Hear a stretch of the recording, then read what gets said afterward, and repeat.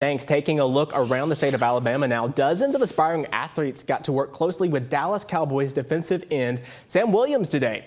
Williams returned to his hometown of Marbury to set an example for youth there. WSFA 12 News reporter Monet Stevens was there. Inspiring future athletes.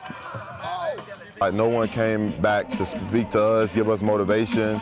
We always had to watch it on TV. Dallas Cowboys defensive end Sam Williams came back to his old stomping grounds to run a football camp for the youth. I want to show them what's the outcome of hard work, what's the outcome of motivation and dedication. To Williams, this is more than just teaching the kids the fundamentals of football. It's about giving them a positive role model to look up to. It's easy to make a video online saying, oh, you do this right, this can happen. But I want to be like the living proof, like what can happen. Williams partnered up with Everytown for this camp, a nonprofit group that advocates against gun violence, to teach about responsible gun ownership and to not resort to violence during conflicts. I will try my best to lead them a path away from that, you know. The topic hits close to home for Williams as he's lost his brother and his niece to gun violence.